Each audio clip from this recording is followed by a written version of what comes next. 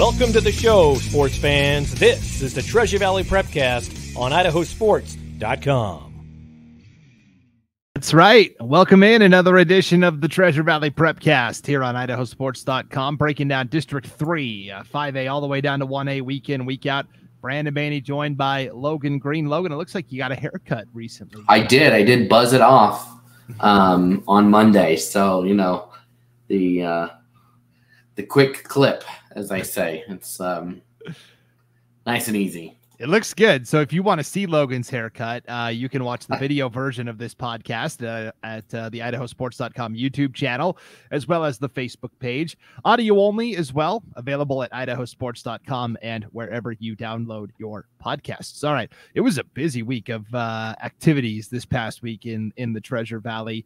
Obviously, there were some big football matchups, and we'll talk about that. But I thought the signature event this past weekend was in volleyball. The annual Idaho Classic, which is hosted by Mountain View High School, took place this past weekend. So this is a big tournament that takes place at Mountain View, but Mountain View's team isn't involved. They just provide the facilities because the Idaho Classic year in, year out brings the best 3A, 2A, and 1A volleyball programs from around the state to the capital city for a great weekend of competition. It's really a small school showcase, and generally you see a lot of teams that are going to make deep runs at state come over and compete. It was really fun. Yeah, I know, and another great tournament this year. And you know what? These don't count anymore, right? Against the schedule, correct. So it's a little different in that regard. But I think you really learn who your team is, and you know where you stack up against some of the better teams, even if it doesn't necessarily count on your official record. I mean, it counts, right? It matters what happens in those games, and it matters when you get to state. You learn things about your team. You learn things about other teams that you might see along the way as well. Definitely. So we want to give shout outs to the Melba Mustangs, the 2A power. They went to the Idaho Classic, got to the gold bracket, ended up winning the title.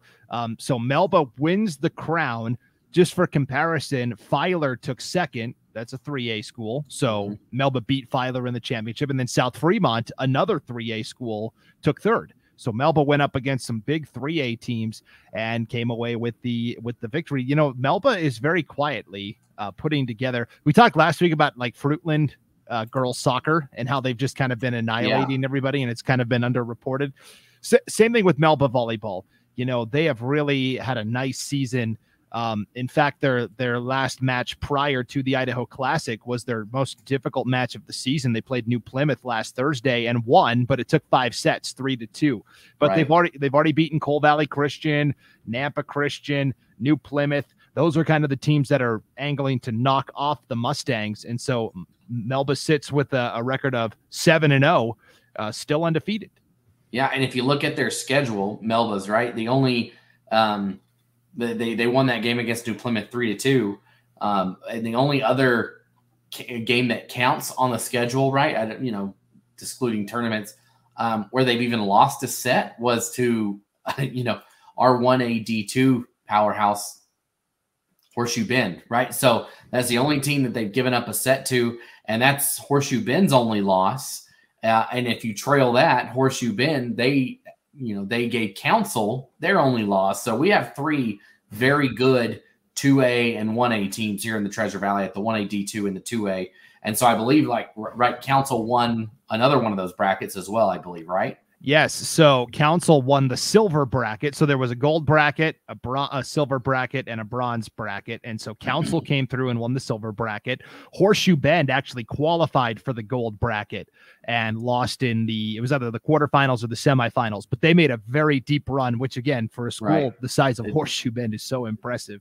I feel like we talk about Horseshoe Bend volleyball a lot. So I wanted to kind of shine the spotlight on some of the other volleyball teams that are really excelling. You know, when you look at this roster for Melba, it's the usual suspects. It's all the same athletes that help them dominate in basketball and dominate in track. You know, Kendall Clark and Kaylee Wilson and Maya Young and Ellie Johnson. I mean, it's just athletes up and down the roster. And the thing with Melba too is they've got Hallie Arnold in the middle at 5'11". That's pretty good size for a 2A volleyball team. Yeah, and you mentioned the athletes. I mean, we saw this on the boys' side, right? A lot of the football players go play basketball, go play whatever it is in the spring.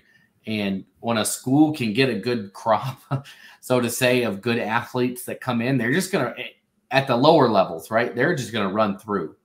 They're going to be able to dominate in multiple sports all year long because they have those players on the football field, on the volleyball court that translate to basketball, that translate to track and field, baseball, softball, whatever it is. So right now, Melba's got it going on for sure. No doubt. And then, yes, we wanted to talk about Council. They won the silver bracket, and, they're led by Paula Tucker, who's one of the great coaches in the state of Idaho. And they have, a lot of the same athletes we'll see during basketball season. Hope Zolman and Kiana Tharp and Rihanna Iverson and Michaela Hart at 6'1". Also a big the key to volleyball really is having size in the middle and athletic attackers on the outside. Those are the teams that typically do really well at state. And Horseshoe Bend has size in spades. Council has size. Melba has size. They all three have kind of similar makeup, similar DNA, if you will. And so we're really excited to watch these teams continue to compete as the season goes along. In fact, last night, Council got back into conference play and beat Garden Valley 3-0, swept the Wolverines. So Melba, despite that 7-0 start, they're just 1-0 in conference. All those matches against Nampa Christian and Cole Valley and New Plymouth didn't count towards the league record because the league got bigger this year, Logan. It used to be kind of a 16 conference, and then North Star Charter moved up, and Ambrose is competing there. So it's an 8-team conference, and so you can't have 16 conference matches. You can't, or 14. You can't play everybody twice. It's just not enough room on the schedule. So only your second matchup with everybody will count towards the conference record. So Melba's still got work to do, but they've laid really good foundation. Right. It's, and they played a couple 3A schools in that as well. That's only going to help them. And then going, of course, to this tournament and winning it just bodes well, right, for postseason play, which is right around the corner. Definitely. In fact, the only non-conference match they have left is Nissa. They'll play Nissa next Monday. Otherwise, it's all conference matches from there. So we will definitely keep an eye on that. Let's talk about football now. Let's switch gears here. I thought and again, it wasn't surprising that this team won, but by how much they won. The big story of the weekend, I thought, was Nampa taking it to CUNA in a 5A SIC football battle. Nampa, again, kind of makes it look easy and runs away. Yeah, I mean, right now, Nampa is sitting at 3-1 overall, 3-0 in conference. That one loss is technically a conference loss, but it doesn't count in the conference standings because it's from the other side of the bracket. They lost that opening game to Middleton. But right now, Nampa, I mean, we said it, Brandon. We said Nampa and Middleton are not going to finish last in this conference like everybody pegged them to do. And Nampa is showing that not only are they not going to finish last, but this team might make some real noise, right? When you look at how it's going to shake up, I mean, they have some big games coming up. That side, they haven't played Eagle and they haven't played Mountain View yet. And I think those are going to be the real barrier tests to see where they stand. And I think they've got chances in those games. We said it last week that the top two, Meridian and Rocky, I think it's Meridian, Rocky, and everybody else. And but Nampa has a real chance on their side to possibly finish first, second, or third. And they will. They'll finish first, second, or third. Just depends on how they show up against Mountain View and Eagle in the next few weeks. Yeah, and they won that game 45-23. It was 28-23 at halftime. So we thought, okay, this is exactly what we thought. Nampa and CUNA are two pretty good teams. They're going to battle it out. And then Nampa pitches a second half shutout on defense. I thought that was probably the most impressive aspect of the win. Yeah, that they turned up that defense, and they've been a good team the last couple of years. They have been in the thick of it at the 4A. And so it's really no surprise to see them where they're at. But like you said, I mean, the defense showed up in the second half there, shut them out. And that's tough to do against CUNA, who has thrown the ball over just about everybody that they played so far this season. Yeah, and so for CUNA, they just kind of ran out of steam. The highlights for Nampa, Daniel Carrillo might be the best running back in the 4A classification, and that's saying something because, Bishop Kelly's got Peter Minaret, who continues to stuff the stat sheet, and Valley View's Tyson Fox. There's a lot of good running backs in that SIC this year, and I guess I'm talking about 4A. In my head, Nampa still is 4A, but they're 5A now. But I think Daniel Carrillo could be the best back in the 5A SIC as well. And you're talking about like Parker Rushton from Bora and Art Williams from Rocky Mountain. Unfortunately for Eagle, their stud running back, Deegan Martino, suffered an injury. It sounds like he might be out for the season. But in terms of 5A SIC running backs, I'd put Carrillo, up there with any of them. 161 yards, 3 touchdowns on the ground. And then the defense we talked about for Nampa, Leone Afamasaga snagged 2 interceptions on defense. And Ethan Kinchelo, did you see this play, Logan? Ethan Kinchelo punched the ball out in the first half, picked up the fumble himself, and took it 40 yards for a touchdown as well. I heard that it happened, but I did not see the play. That's pretty impressive, though. It's a great Idaho football name, right? Yeah. Yeah, a lot of Kinchelos are used to doing things like that on the field. Right. Yeah. Kinchelo, of course, at Homedale has been a prominent name for sure. And so, yeah, we're keeping an eye on Nampa, but you mentioned it, Logan. You're right. The heart of their schedule is really coming up here. We'll find out on Friday night. They travel to Eagle. That'll be a fantastic matchup. Yeah. And I think it's the barrier right now. We need to see some separation between those three and who's going to, I don't know how that's going to shake up. I think the other side of the division, we know, right? We know that it's going to be Meridian Rocky 1 and 2, and then probably Middleton 3. And then the rest, those 3 are struggling, right? And they're going to beat up on each other, but they're not going to beat anybody above them, right? But, it's we've seen Hawaii. We talked about them a couple weeks ago and how that would they shape up when they started playing people above them. And we've seen them, they hung in there with Mountain View, only lost by 3. But then last week they fell to Eagle. Or excuse me. Yeah, that was last week. Yeah. Falling to Eagle. And so you see that was a 20-point game that the Mustangs won that one. So you see a little separation there, at least between that top tier and Hawaii. And now where does Nampa fit into that? And I think they're there with them. I mean, this is a team that was very competitive at the 4A last year. And you talked about Carrillo. He is very shifty. He is a different style running back than you might see that pound and grab. I mean, he's nifty. He can do the pound if he wants, but he's elusive. I guess that's the word I'm looking for. And he's going to be tough to bring down for anybody. So that Eagle Nampa game is one to circle, is one to watch out for and see how it shapes up this Friday night. Definitely. Okay, let's talk about the other big football game that caught my eye. Was a non-conference matchup. Weiser, the defending 3A champs, played Coal Valley Christian, the preseason favorite in the 2A WIC, and this one wasn't close. I mean, Weiser wins 49-0. Michael Youngberg ran for 2 scores. Maddox Stevens added a rushing touchdown. The Weiser defense forces 4 turnovers. They kind of did to Coal Valley what Coal Valley wants to do to everybody this year, and that's establish the run, shorten the game, and play good defense. And so I guess the question to me is, Logan, last week I talked about how I wasn't sure Weiser was in that same class as Homedale. I think I have to readjust my thinking now based upon that. Weiser Nation probably heard what I had to say, and we're pretty fired up. My question, way to go, Brandon. Yeah. So my question is Weiser that good where they're, a real threat to run it back and win the 3A title again? Or is Coal Valley maybe not as good as we all thought in the preseason? I mean, I think, honestly, I think it's probably a bit of a combination of both, right? So let's take a look at Coal Valley Christian this year. Their wins have come against Wendell and Grangeville.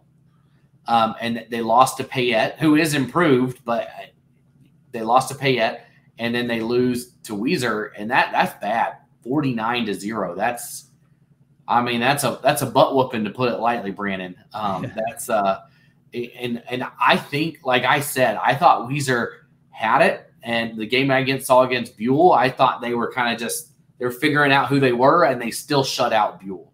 And then they do that to Cole Valley. And of course, granted, that's a 2A school. It's not a 3A. You're playing, a 2A school that did not advance very far at the state playoffs last year against a 3A team that won a state championship and probably could have competed against teams above them.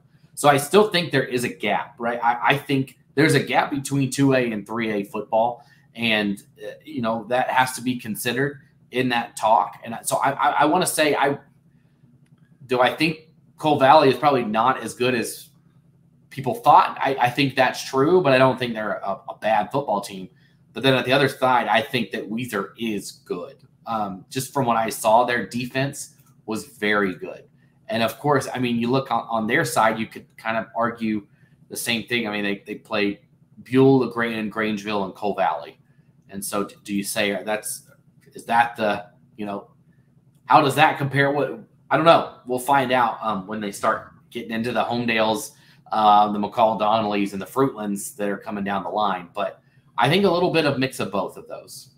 Yeah, Weiser opens conference play this weekend. They will host Payette. Payette also beat Cole Valley this year, 24-21. Those are the Chargers' 2 losses. Cole Valley starts with a trip to Nampa Christian, and I guess we'll find out where Cole Valley sits. I think Melba has shown, though, that they are kind of the strong, contender to win the title, just because they've been like putting up 60, 70 points every week. And it's just, they did lose to North Fremont as well, but that was a long road trip. So we will have to wait and see what transpires. Melba and Cole Valley play in 2 weeks, Logan, and I'm sure we'll have plenty to say about that matchup when it arrives. All right, let's talk soccer real quick. We kind of talked about this last week, where the top 3 teams in the 5A SIC all undefeated, right? Timberline, Boise, Rocky Mountain, and we're like, geez, we're running out of room here in the regular season. When are these guys all going to play finally? Well, it's here. It has arrived. The first matchup between these 3 schools will take place Thursday night. Let me double check that. Saturday night, when Timberline travels to Rocky Mountain, and that's actually going to be Saturday morning, 10:30 a.m. kickoff. So Timberline and Rocky play on Saturday, then Rocky and Boise will play on Tuesday, and then Boise and Timberline play the following Thursday. So over the next week, we're finally going to figure this thing out. Right, and you look at it, and the bit that they had a game on a couple weeks ago, or was it last week? Yeah, it was last week against Mountain View. Timberline did, and that so far has been, besides the early games earlier on the season, was their closest game, a 3-1 victory. And so, that little separation there between Mountain View and the top level. But like you mentioned, the next couple of days we'll find out a little bit more about these teams and where that gap exists and who's going to take control. Definitely. I think just based upon what I've seen, I'd put Timberline 1, Boise 2, Rocky 3. They're all so close, but just kind of based upon what I've seen now, but they're also equally talented that they all could just beat up on each other for sure. Kai Hatton has been playing really well for Timberline this year. Jake Anderson, of course, is a big, strong dude out there. Quentin Boggs has been playing really well. Also, Rocky they lost a lot from last year's team, but they have a good group together. Riggs Peterson has played really well for them this year. And then for Boise, I mean, they just have so many athletes. I mean, their roster is so large that, the Brave have a really good unit together as well. Daniel Hirai has been playing really well for the Braves. So we'll see. It's going to be really fun to watch these 3 teams battle it out. And we'll come back next week and maybe talk about what actually happened and how it all shook out. Real quick, let's promo what's coming up this week on the IdahoSports.com game streams schedule. We've got a couple of non-conference battles that we're going to be bringing to you. And it's like the 2 ships passing in the night, right? Highland and Middleton are going to hit the road. Highland will be at Meridian. That's going to be a really interesting non-conference matchup, right? And both non-conference matchups for the Treasure Valley, I think, are going to be great gauges to see where people line up, right? Because Meridian plays Highland, and we've seen what Meridian has done to teams this year. It hasn't been really close. And it always surprises me, Brandon, to look at the polls and see Rocky Mountain so highly above, 12 first place votes for the Grizzlies and nothing for Rocky or nothing for Meridian. I think Meridian's above Rocky. That's just from what I've seen this year. I think that they're a little, that's just my opinion. I know, burn me, everybody out there, but that is just my opinion. And this week we're going to see how that, and we mentioned this on another one, but we're not seeing those Rigby's not playing anybody over here. And so, when we get Highland was a state championship team a year ago, played for a state championship. So we're going to get a little taste of how these two conferences compare and where Highland sits compared to what possibly is the best team in the state, and then how they take that back. And then conversely, Meridian or Middleton is going to go play Thunder Ridge. And this is a good gauge, I think, at the middle, right? Because Thunder Ridge, not the upper echelon over there. Middleton, same thing, not the top, but Middleton probably is right in the mix to make a state tournament. And I think they're probably very similar, right? And how they match up on paper and how they might be perceived by the polls, that there's 3 or 4 teams that are going to be above them, but nobody, they're going to beat the teams below them. And that's what we've seen from Thunder Ridge so far this year. So it'll be interesting to see how those two battle and maybe who has the upper leg between those two. Definitely. So 2 non-conference matchups for you on IdahoSports.com. Friday night, Highland at Meridian, Middleton at Thunder Ridge. Those should be really fantastic matchups. All right, Logan, thanks for hopping on and doing this. We kind of gave you a sampling of what transpired over the past week, and we'll be back again next week to break it all down even further. Yeah, it should be fun. Should be a great weekend of, everything's starting to separate itself. And so it's always fun. I can't believe that we're only, a month away from those 5A district championship matchups that are coming. I think those are played on the 22nd. So that's a month from tomorrow. And then, a month and a week from tomorrow, or, from Friday, we have state tournament games. Just it's wild. Yep, the end times are upon us. That's for sure. All right. Thanks for tuning into the Treasure Valley Prepcast, everybody. We'll see you back here next time. Enjoy the competitions this weekend. For Logan Green, I'm Brandon Baney. Thanks for tuning in on IdahoSports.com.